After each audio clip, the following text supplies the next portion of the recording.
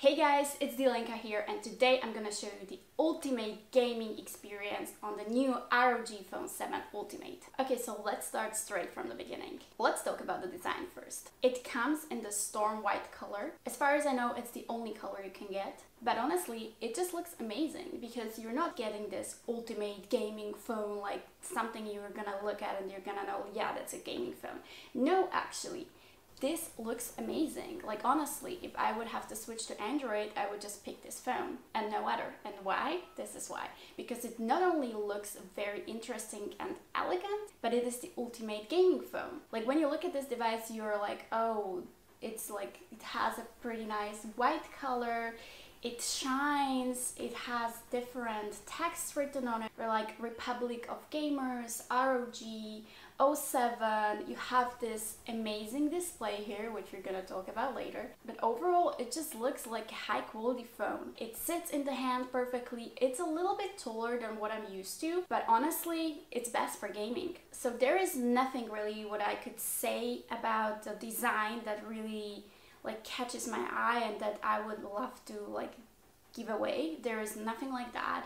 You get 3 cameras, you get the 2-inch back display, you get a little piece of the back which actually opens up so you can cool it better. From the front you get a 6.78-inch AMOLED display with pretty small bezels on the sides. You have speakers on both sides here because it really feels like you're having like surround sound. Not only that, you get a headphone jack and 2 USB-C ports. One on the bottom, like we're used to with other phones, and one on the side. So when you're actually gaming and holding the phone like this, you can charge from here, which is absolutely amazing because the cable is not in your way. It weighs around 239 grams, so it's nothing too light, but nothing too heavy. It's like a regular phone you would be holding in your hand, so won't go like this is heavy or no, this feels lightweight. You get an aluminium frame and Gorilla Glass Victus on the front and Gorilla Glass 3 on the little back here. The width of this phone is 10.3 millimeters, so again,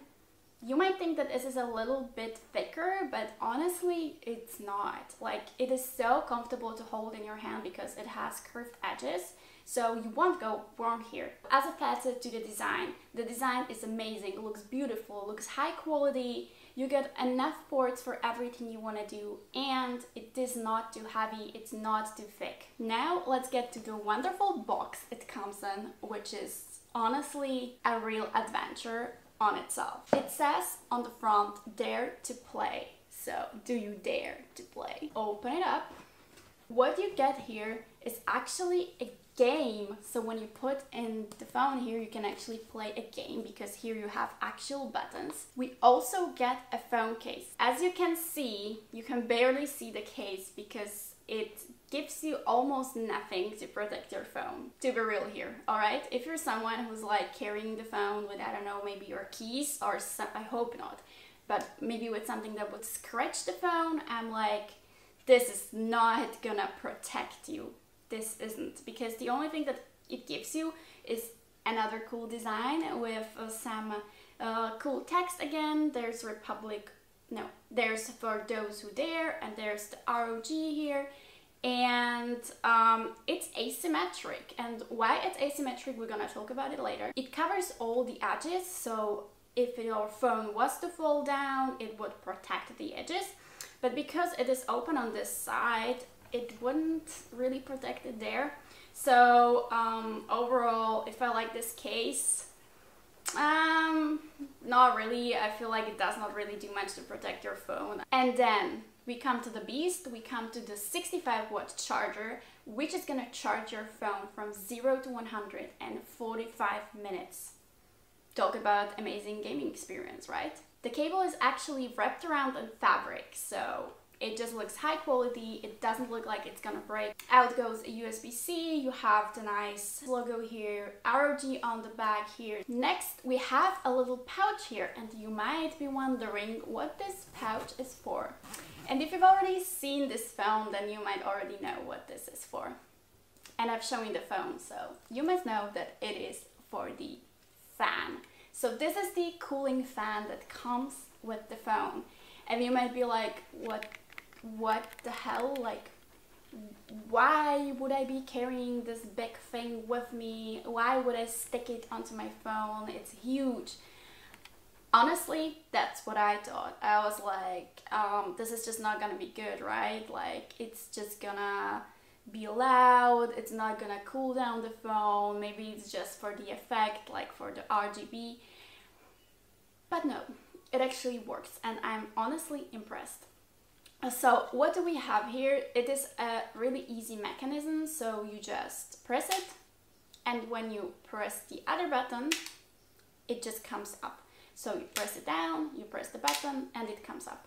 So very easy. Then you have 4 buttons here, which you can actually program or map to buttons you would like to use in your games. It can be a macro, so you can actually record a video of what you want to do with the buttons, so you can like do a movement with your fingers.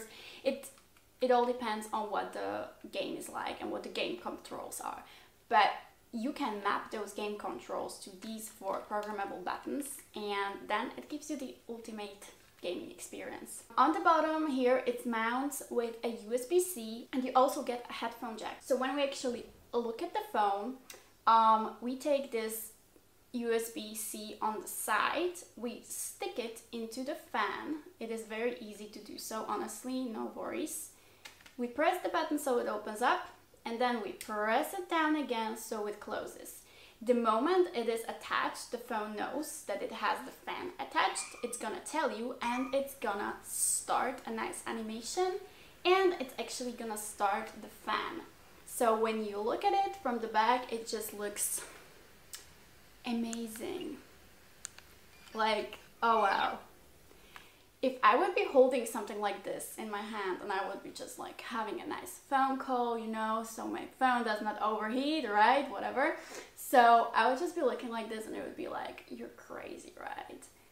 Am I crazy, or am I crazy cool? And am I the one who dares?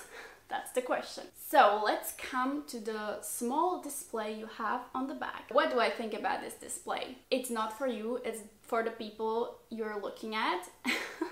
And it's for the people who are looking at you, because honestly you'll never see the screen because it's on the back. There's a lot of cool animations you can set up, and not only that, you can actually like create your own animations, and you can choose from the bunch of animations that are already there.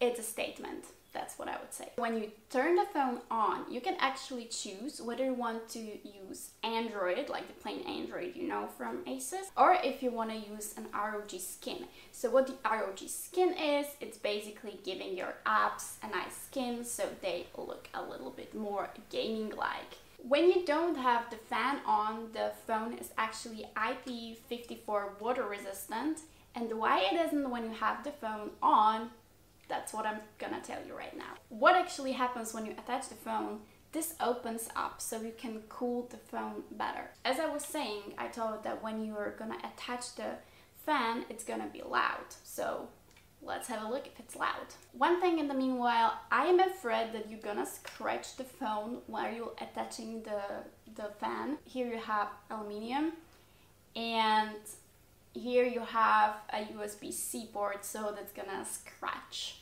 So you have to be very careful when you're putting it onto the phone. You have to really like look at where the port is if you don't want to scratch your phone. Listen to it. I'm gonna go closer to the microphone so you can actually hear it. So now you could hear the fan, and you're gonna tell me in the comments if you think it is loud or if it's not. Honestly, I used it all the time while I was gaming, and there was not a single time when I was like, this is like too loud. But I can see some people not liking the sound, that it is actually hearable. So let me know in the comments what you think. I don't mind. When you attach the case, you can actually see that it does not cover the top of the phone. And why? Because you have 2 ultrasonic buttons here on the top. And that is the most amazing feature that is on this phone besides the fan. Honestly, you know why? Because I have small hands, and when the fan is attached, I cannot really reach the buttons of the fan. To me, to reach these 4 buttons is really, really uncomfortable, because I want to have these two fingers on the ultrasonic button, so I hold it like this. And then it is pretty difficult for me to like reach these buttons. I don't really know like which fingers I should use to like touch them, because honestly this finger just doesn't reach there. And with the small finger it is a little bit difficult to press them. I know this is a thing that can be learned over time, of course, so it's like with another controllers where the buttons are slightly elsewhere as you're used to, and you can get used to it. So I'm not saying this is something bad, but I'm just saying I have small hands and I can't really reach the buttons comfortably. Now let's come to the thing that blew my mind, and it is the display. It is, as I said, a 6.78-inch AMOLED display, and the colors are just amazing. Like, gaming with this phone is amazing. The saturation, everything, games look incredible, and you just browsing on the phone is just so smooth as it is 165 Hz. Brightness goes up to 1500 nits, so it is very bright. Overall, if I did not know this was a gaming phone, I would be blown away by the display. It is so smooth, it is so beautiful, the animations are extremely nice. Even if you're not a gamer, this is an amazing phone, but obviously you gotta be a gamer so that you can really appreciate the fan and everything they've done. I would suggest you go visit the ROG page about this phone because it is beautifully done, and they actually explain all the thermals of the cooling fan so that you can really learn how these things work. It has a heatsink, a fan, and it actually works as a subwoofer. So whenever you attach the fan to your phone, the sound gets better.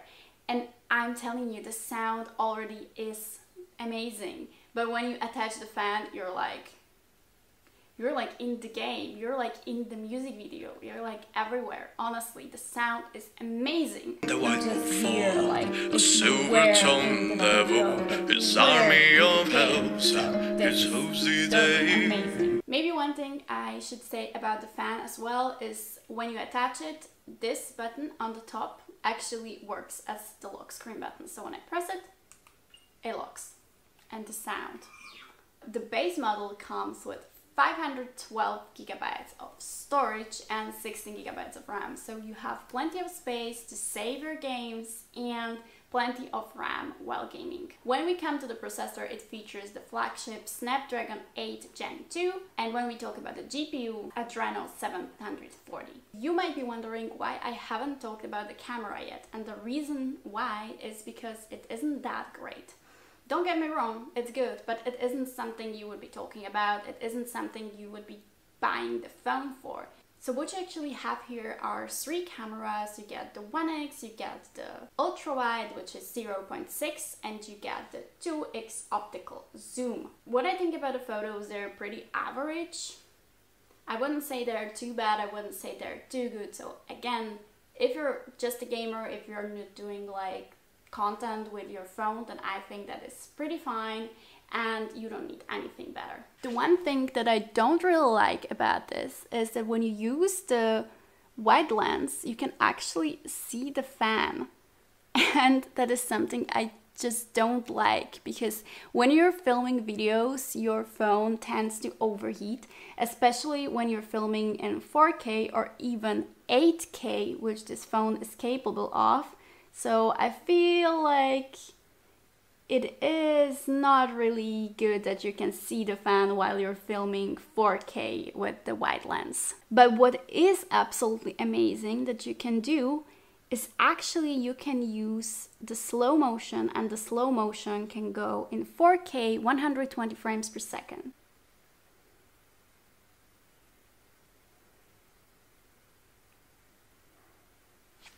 Beautiful, wonderful, my hand. The main camera is 50 megapixel, the ultra wide is 13 megapixel, and the selfie camera has 32 megapixels. I'm gonna show you some photos so you can actually see what the photos from this phone look like and decide for yourself if this is enough for your photography. Let's get to the ultimate gaming experience we all are here for. You actually have...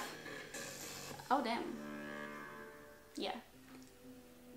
So you actually have the Armory Crate app on the phone. So when you open it up, you have like a little game studio so you can see the games which you have played. And you have various settings here. So we can actually see the temperatures of the system, of the cooling fan, of the CPU, of the GPU.